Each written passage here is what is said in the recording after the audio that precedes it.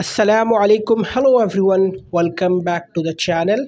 In this video, I will show you how to fix volume buttons not working during call on iPhone in iOS 16. So let's get started without wasting any time. So the first method is remove your back cover.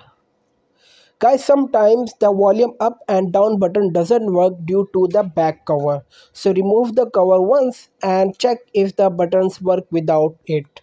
Method 2. Turn off prevent lock to end call. For this, open the settings menu on your iOS device. On the settings menu, scroll down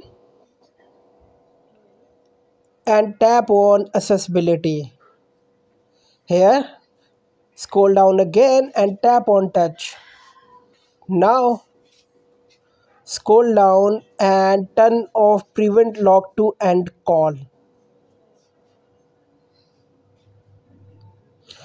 Method 3 is turn on change with buttons. For that, open the settings menu on your device. Swipe down and tap on sounds and haptics.